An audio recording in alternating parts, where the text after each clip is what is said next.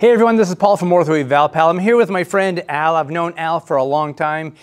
He likes to bowl, he likes to golf, and he has a shoulder problem. A couple years ago, had rotator cuff repair, but was not able to have a complete repair because the tear was so massive.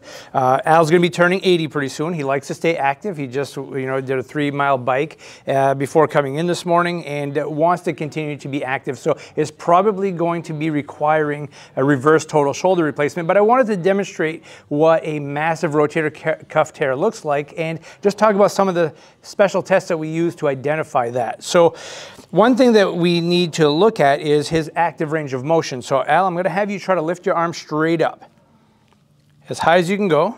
All right, and back down, and now out to the side.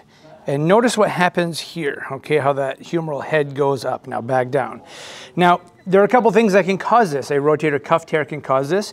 A C5 nerve root compression in the neck can cause this. And a frozen shoulder could cause this also. So in order to rule out the frozen shoulder, what we're going to do is we're going to just take him through motion passively. So if I can do it and he can't, that means that he has, good shoulder range of motion.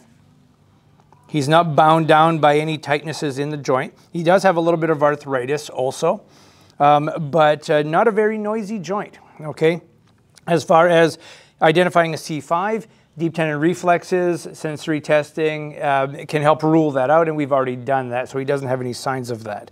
So the first test I want to show you is what we call an empty can test to identify if he has what we call a supraspinatus tear. So we're going to take this hand, we're going to turn the thumb down like this, and we're going to ask him to hold that arm there, and he can't, okay? So that identifies that his supraspinatus is torn.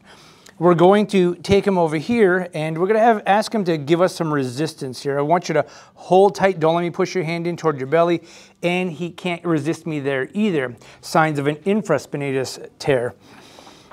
Next test we're going to do is the simple shrug sign. So as he tries to lift the arm out to the side, we're going to see what happens here. So go ahead and try to lift again. And we notice the humeral head starts to climb up and rest.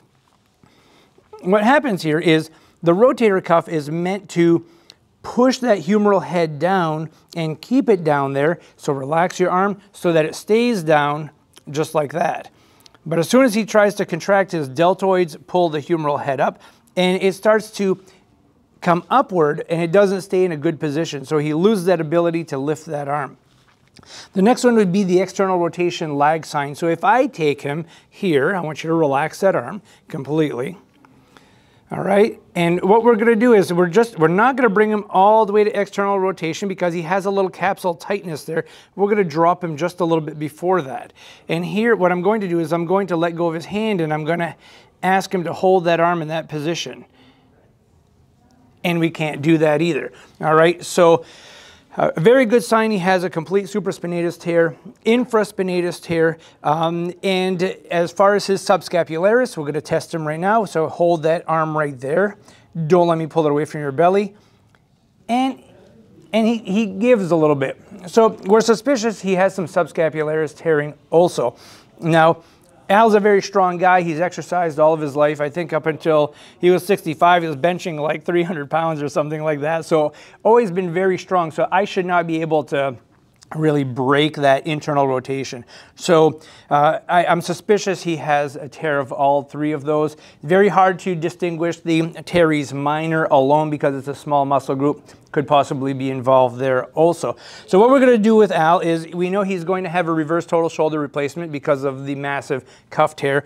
We're going to put him on an exercise program, and if you check out the link above, we're going to show you all of the exercises that we're going to be doing for if you want to avoid surgery and just try to go without, or if you know you're going to have a total shoulder replacement or reverse total shoulder replacement, these would be good exercises to perform. So hope you enjoyed today's video. If you did, give us a thumbs up and be sure to subscribe. Thanks.